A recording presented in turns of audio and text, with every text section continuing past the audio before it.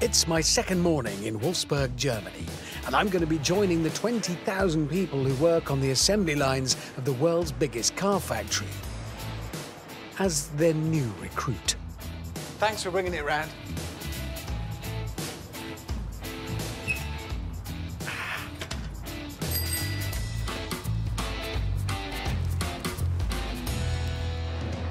I realise I run the risk of being late, but I wanted to do this. Ride the assembly line. There's 12 miles of this. Each station has just 60 seconds to complete their task or run the risk of stopping the line entirely. And it's all about efficiency. Even the floor is made specially out of wood to put a spring in the workers' steps. Anyway, I've got to get on. Nearly there. Over 800,000 cars roll off these assembly lines every year. There are 4 different models being assembled at the same time, each with its own tailor-made specification. Everything relies on the absolute precision and efficiency of the workforce. No pressure on me, then. Hello, Hamond, reporting for duty. What have I got to do? After vast rooms full of robots, actual humans, and Songwell here is my new supervisor. Right, I've been briefed. Wait till car comes along, put onto roof of car. Black. You sure? Yes. Yeah, she seems to be under the impression I actually work here now, so I'm going to be gone for a while. Now? Right. I mean, you think of all these variations. I can't. I'm too short. 1, 2. Oh, it's in. Ooh, yeah. It's like landing a space shuttle, that was. That was intense at work. Yeah, I reckon I'll be in for a company award. At least Employee of the Month. Probably something a bit grander. Right, it's silver. Silver. Yeah, I'll be managing this place soon. It's kind of the crowning glory, really, until I've done my bit. The car just doesn't look finished. If, by the way, you've ordered one of these in white, know that I finished it. Well, nearly finished it. Where's this go? In there?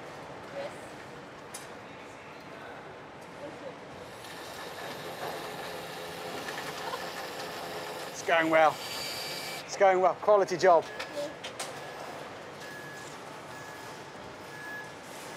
Yep.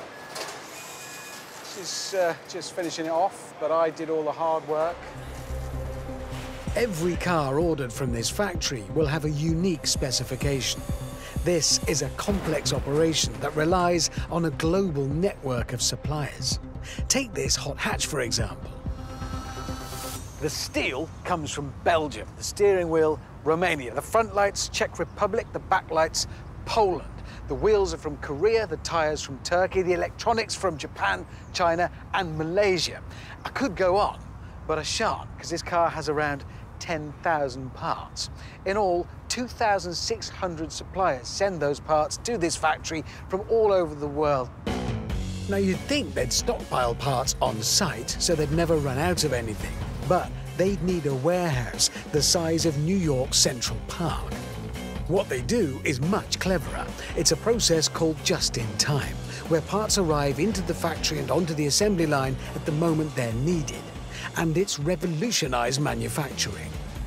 This vast space is not a warehouse filled with months and months worth of car parts. Round here, they call it the supermarket. Parts are shipped in here from all over the world, all day, every day. They're not stockpiled. There's just enough delivered to keep the factory working.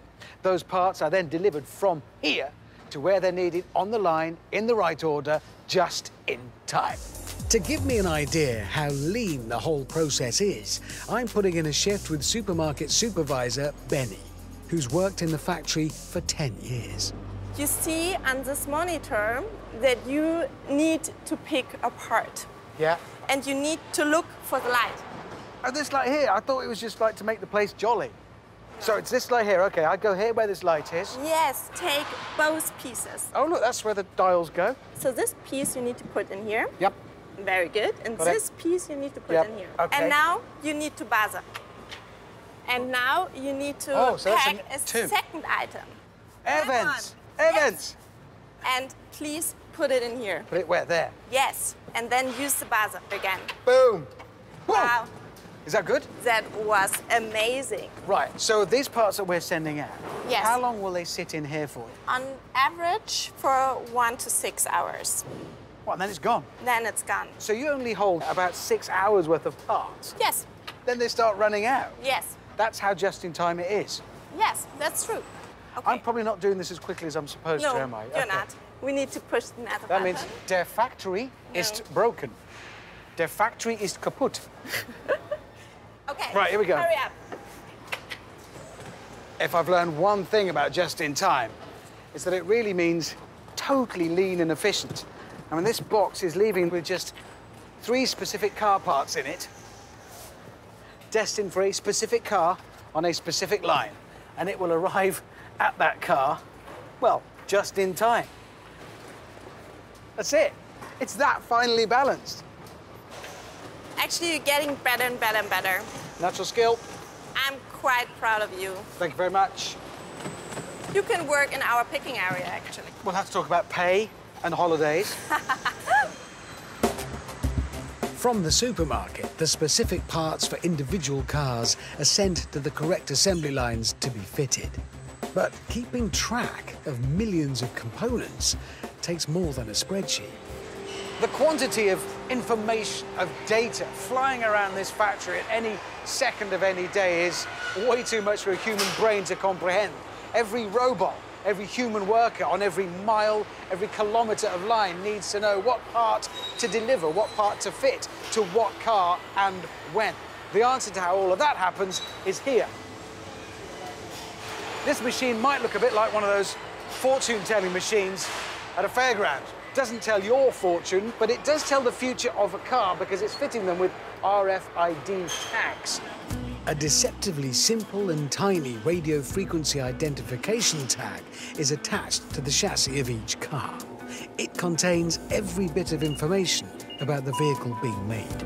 And using electromagnetic fields, the robots identify the thousands of individual components needed to turn that chassis into a unique car.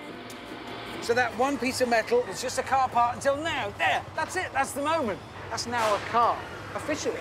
Workers here call that moment the baptism. That was just another car part delivered here just in time.